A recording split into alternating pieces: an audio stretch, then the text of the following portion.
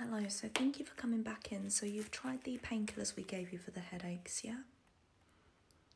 Okay, how many days roughly have you been taking those? Okay, and the blood test came back okay. Let me just take a quick look in your eyes here. Can you look up for me? Look down, follow my finger. Oh. No, not like, oh, in a bad way.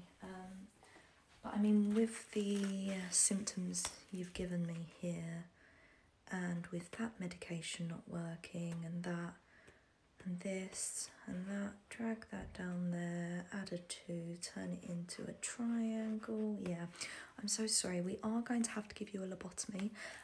You don't really get a choice in this because you have already signed everything we need you to. So sit back for me. Okay, look up. There we go.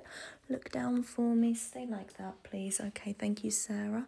And we're just going to pop this up here. Nope, sorry, you can't take it back. You've already signed everything. Stay still for me. If you keep talking, we're going to actually really mess this up.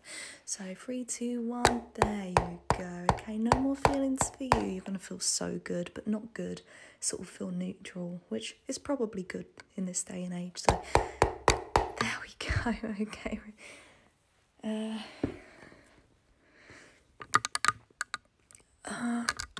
Okay, don't be alarmed if you can hear me in there. Hello? Hello? Yeah, okay, yeah, okay, there is a bit of pupil action there. Okay, so this is kind of wedged in. I think it might be lodged in your brain. So I'm really sorry, but we're going to actually have to roll you out the emergency exit. And fortunately, you can never really speak of this to anyone. So we're in the clear. Sarah, yeah, we've got another one. Can you just, yeah, thank you.